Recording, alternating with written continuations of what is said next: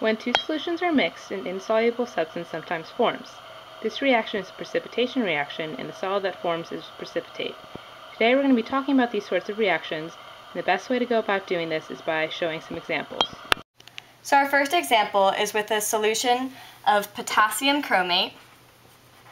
So potassium chromate and barium nitrate. And we are told that these two go to form an unknown yellow solid. We need to figure out what the products are going to be. We will start by writing the reactants. Potassium chromate, K2CrO4, aqueous, plus barium nitrate, BaNO3, aqueous. As aqueous solutions, we know that these were previously solids that were dissolved in water. Also, as aqueous solutions, we know that they contain separated ions. So this reaction may also be written as 2K plus aqueous plus CrO4 2 minus aqueous, that's representing the potassium chromate, plus barium, the barium 2 plus ion, aqueous, plus 2NO3 minus, sorry, that's a 3, aqueous, and that's representing the barium nitrate. And that's the other way it can be written with the ions. So when these ions form a solid compound, the compounds must have a zero net charge. One cation will combine with the anion from the other original reactant. So in here we're going to have the potassium is going to combine with the nitrate, and the chromate will combine with the barium. So right now we're going to rewrite the equation to show what it's going to go to. We don't know which one's going to form the solid yet because we have not talked about solubility. So it goes to our barium chromate.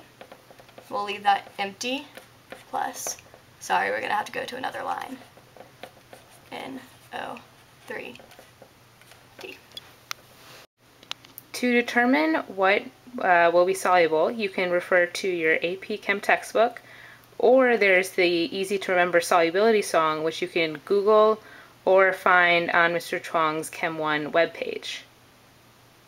So we know that nitrate and potassium are both soluble, which means that this is going to be aqueous and it's not the precipitate, making the barium chromate our precipitate. So that is the solid. So our final equation is that our potassium chromate aqueous plus our barium nitrate aqueous goes to form barium chromate solid plus potassium nitrate aqueous.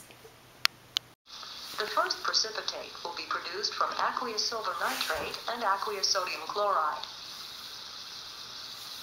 Aqueous sodium chloride is added to the silver nitrate solution. We observe a white precipitate of silver chloride. This heavy precipitate thickens and falls to the bottom of the test tube as more aqueous sodium chloride is added to the silver nitrate solution.